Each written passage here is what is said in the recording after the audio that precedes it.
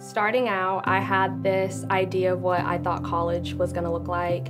I thought I was gonna have a ton of friends. I thought I was gonna, be out every night and doing well in my classes.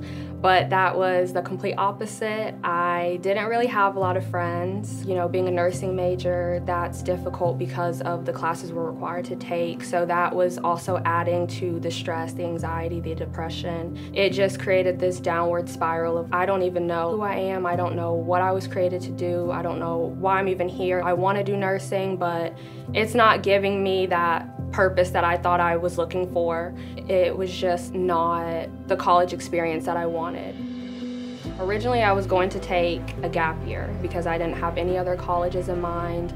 And then that's when I found out about Highlands. And for somebody who did not grow up in Church of the Highlands, didn't know of Highlands College, everything was like a breath of fresh air for me. And to see how much it has impacted young students and young adults, I wanted that. I wanted a place where I could have people that were my age, that were pursuing the same calling. I feel like I've found my God-given purpose. I feel like I have lifelong friends. It really is not like any other college. I can truly become who God has called me to be. Like it pushes me out of my comfort zone. If you're looking for a college that is going to have your back, if you're looking for lifelong friends, and even if you're not called to ministry, Highlands College builds so much of your character, and it's built my character so much. There's no place I'd rather be than Highlands College.